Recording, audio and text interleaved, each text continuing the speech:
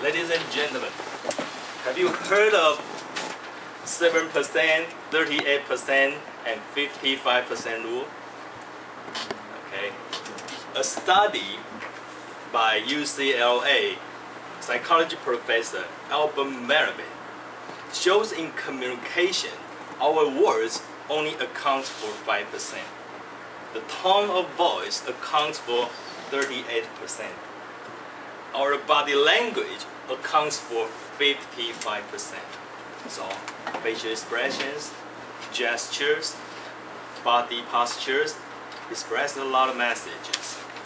So, if we can read people not only by their language, but also by their body language, we can understand them better. Let me tell you a story about how did I chase a girl by this rule.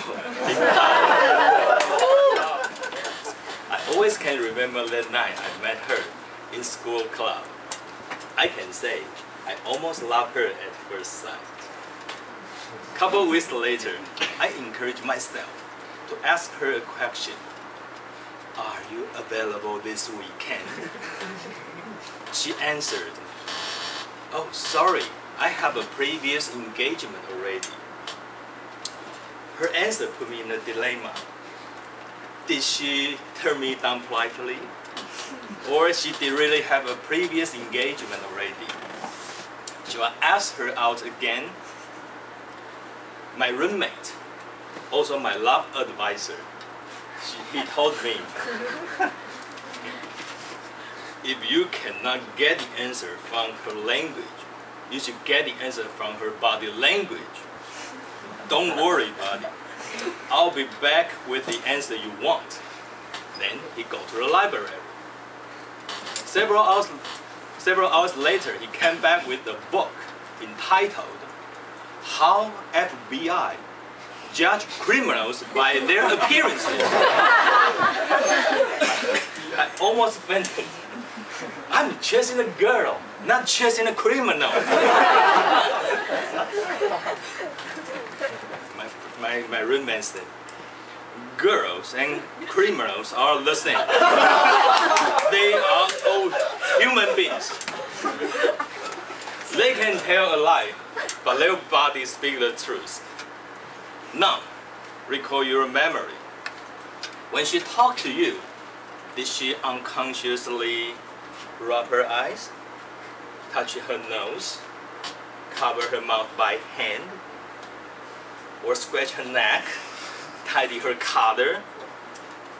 And most important, when she talked to you, did she look straight at you, not looking up to the right or looking up to the left? I think she didn't do what my roommate said while she was talking. Okay, congratulations. She didn't lie to you. You should ask her out again. Good luck.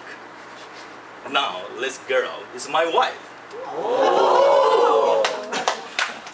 I'm currently working in Human Resources Management Department. Almost every week, I have to interview job applicants. But we only have 10 minutes to talk to each applicant. Then, we have to decide which one we are going to hire. So, if you are the interviewer, how do you choose the right person? And how do you tell someone is lying?